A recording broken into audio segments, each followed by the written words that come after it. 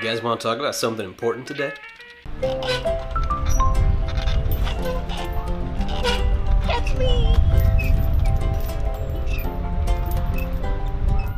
What?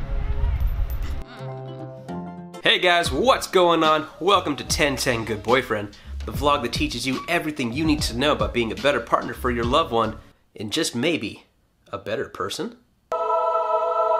In this series, I'm going to teach you all the best relationship tips, dating and gift ideas, relationship advice, taboos, social standards, and more. And this vlog doesn't just apply to guys either.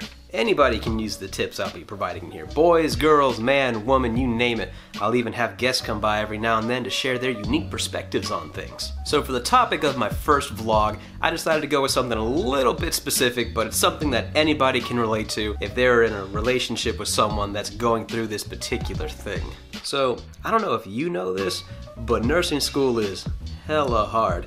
And if you are in a relationship with someone that's enrolled in nursing school, you have no doubt heard about how hard it is. And it's no wonder. According to a study posted last year by the NSSE, nursing ranked in as the 12th hardest college major, only getting beaten out by engineering majors and other specialized medical fields. But as us media majors can tell you, our schooling wasn't that easy either, seeing as how we rank in at,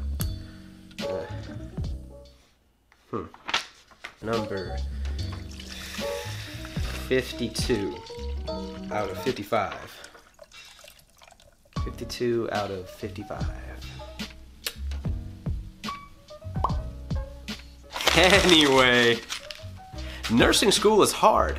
It's very stressful. These people are learning how to save lives for a living, so naturally the curriculum is going to be intense, and that can put a lot of strain on someone. So it's our job as 1010 good boyfriends and girlfriends to be there for our partners to lean on for support when they're in a high-stress career. And in this episode, I'm going to show you a simple but thoughtful way to help your partner get through a night of studying, care plan making, or to just help forget about the frustrations of the day. Okay, so first off, grab an oversized shirt or a sweater that you're not going to mind losing for a while, put it on the floor, and just roll around in it to get your scent on it. Because for some reason, girls just love things that smell like their boyfriends.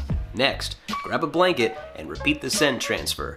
Because if there's one thing that girls love more than having clothes that smell like their man, it's a blanket they can swaddle themselves in that smell like him. Now, for the final touch, we head to the one place that your girl can get lost in forever and never want to leave. Inside Walmart. Yeah. That's right, boys and girls. The key to your woman's heart isn't through expensive jewelry or over-the-top ugly high heels that she chooses to wear on casual lunch dates. Think about it. Your girl's a cute little snack, right? So treat her like one and buy the girl some snacks. All you have to do is walk into Walmart,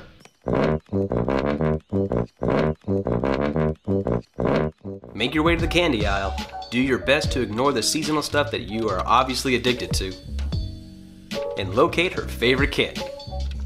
Maybe get a little something for myself.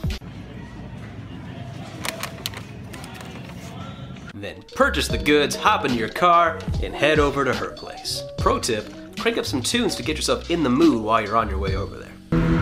This girl is on fire! No regrets. Once you get there, gather your items, knock on her door, and wait to present your tribute. I guarantee you, she will not be disappointed. I'm sorry you had a bad day. Thank you.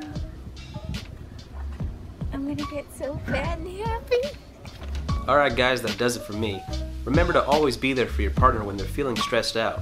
We're all we've got in this world. And if you ever find yourself in the hospital, please do your best to be kind to the men and women working there. These people work 12-hour shifts day and night. They go through hell on a daily basis to make sure you don't end up there prematurely.